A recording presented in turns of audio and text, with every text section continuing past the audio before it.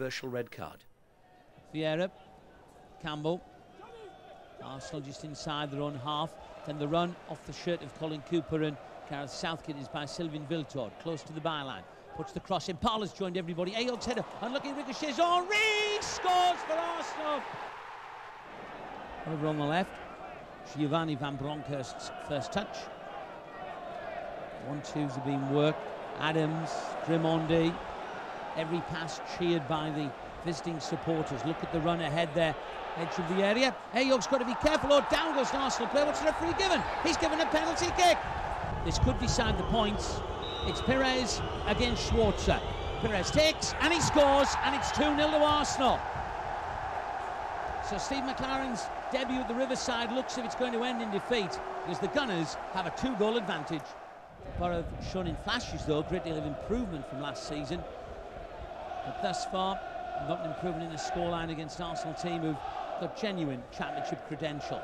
Ashley Cole, who won the penalty. Cole, Bergkamp, onside Bergkamp, 3-0. It's turning into a rout now for Arsenal. 3-0 down. It's 3 against 3 at the back. They've got 10 men. As Bergkamp is again clear. Bergkamp against Schwarzer. Bergkamp scores, and it's 4-0 to Arsenal. Schwarzer tries to release Carlos Marinelli away quickly, and Marinelli's ball forward is on to Macaroni. This is a great early chance for Boro, and Massimo Macaroni nearly capped his full Boro debut in the Premiership with a glorious goal. A point represented a satisfactory start on the travels, but the season began for the Boro at Fulham, and after trying hard to bring in new talent, the only player making his debut was fullback Alan Wright. But the first player to put his mark onto the new campaign was the talented but inconsistent Carlos Marinelli. Fulham are playing a brave game at the back there, and they've lost it now, and it's Marinelli with the opportunity. Carlos Marinelli! Oh, he's opened the scoring, and Middlesbrough 1-up at Loftus Road, and it's Carlos Marinelli, who was perhaps the surprise name in the Middlesbrough starting lineup, who's opened the scoring and delighted the travelling supporters. And we said that Fulham were playing a brave game at the back. They were dispossessed, Trevor, and they paid the penalty. I think they got punished there, Mike, for a bit of overconfidence. They're obviously very comfortable on the ball, but you don't do it in your back third. Is Bonacel. Bonacel, a chance for Fulham to equalise. And it's Steve Marley who's put the home side back on terms. Now it's Fulham trying to create another opportunity. A chance for Saha here. He's touched the ball back. That is the second goal. And this time it is Inamoto. No mistake. Marley does get his cross away. But Saha went for the spectacular. It's come through to Inamoto. Inamoto with a shot. And Saha's put a ball in the back of the net. And it's Fulham 3, Middlesbrough 1. Here to see Middlesbrough. It's been a long journey. Not a lot at the moment, but flag stayed down against Nemeth now. An excellent chance, and Szilard Nemeth has pulled one back for Middlesbrough. Szilard Nemeth has pulled the goal back that Boro vitally needed.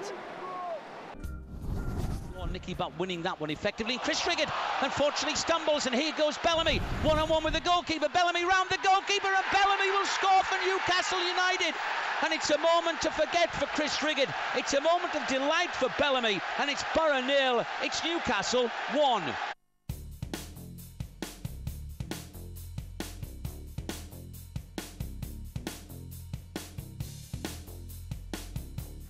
Finds Jimmy Floyd Hasselbank, right-hand side of the area. He puts it in the box. Surely Downing. Downing takes goal!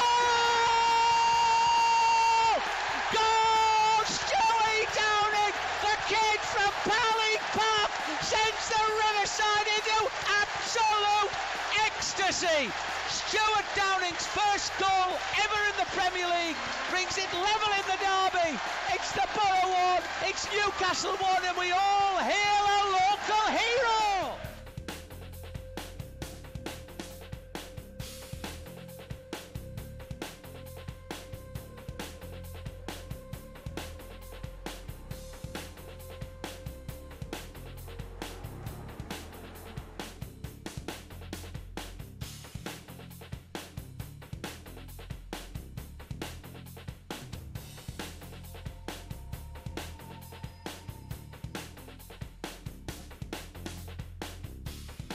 Penalty to Newcastle. Well, Shearer's going to take it. His 500th career league appearance. He could put Newcastle 2-1 ahead. Shearer against Schwarzer. Shearer takes it. Shearer scores. Trademark fashion. Celebrates his goal with the Newcastle fans. And it's Boro 1. It's Newcastle 2.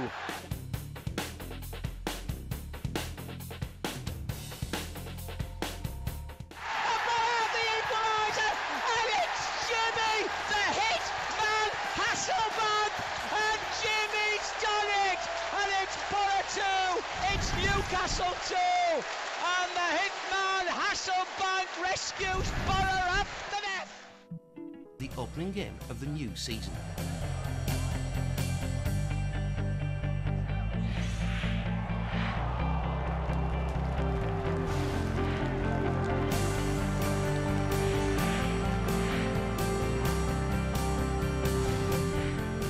Boro looking for an early breakthrough here with Yakubu out wide on the right-hand side of play. Yakubu cutting the edge of the penalty area. Left-footed delivery towards the far post. Downing arrives. Stewie Downing scored. It's the opening goal of the season for the Boro. It's the boy wonder who scored it. And Downing goes to the Boro fans to celebrate. Kisses the badge. And look at the quality of the axe cross. Onto the boot of Downing. Left-footed, and Boro are 1-up. Free kick in a very interesting position. Rockenbach takes it. The goalkeeper fumbles it. Yakubu is there, and that's 2-0 Boro. A terrific start to Boro on the opening day of the season. Yakubu and George Boateng celebrating. And Middlesbrough really have a splendid platform at Reading. Rockenbach free kick. The goalkeeper should have done better, but the Yak was on the spot, and Boro 2-up. Approaching half-time then, Boro still have the 2-goal advantage. Reading trying to find a way back into the game. The cross comes into the penalty area. Hasn't really been dealt with, and Reading once more have an opportunity to put real pressure on here. A couple of minutes away from the break. Mark Schwarzer tries to get it. The ball's forced over the line, and Dave Kitson has brought Reading back in the game 2 minutes before the break. So Boro from a position of being 2-up, well, less than comfortable here. 2-1 is the advantage, and Reading once more coming forward. It's their opening game in the Premiership. Left-footed ball inside the penalty area. Shot low beyond the reach of Mark Schwarzer, and Steve Sidwell with the goal. This is astonishing stuff. Medeski Stadium, it's all tied up now, 2-2. Now Reading pushing on into the second half. Right-footed ball inside the area. Leiter is there possibly. The goalkeeper tries to get Mark Schwarzer, and Leiter it is indeed. 3-2 to Reading. Julio Arca breaking his foot added to the pain of defeat. So with all the changes in place, the season will begin on a warm August afternoon against Blackburn Rovers. Injury would prevent Luke Young from making his debut, and Jonathan Woodgate was also on the comeback trail, so including the starting 11 was David Wheater, who would make a terrific impact during the campaign. But Boro's new season would get lift-off thanks to another local lad, the highly talented winger, Stuart Downing.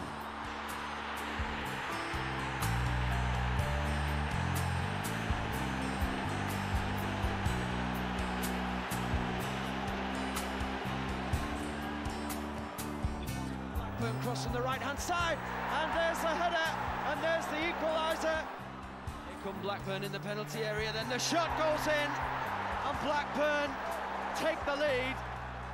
The opening day defeat was a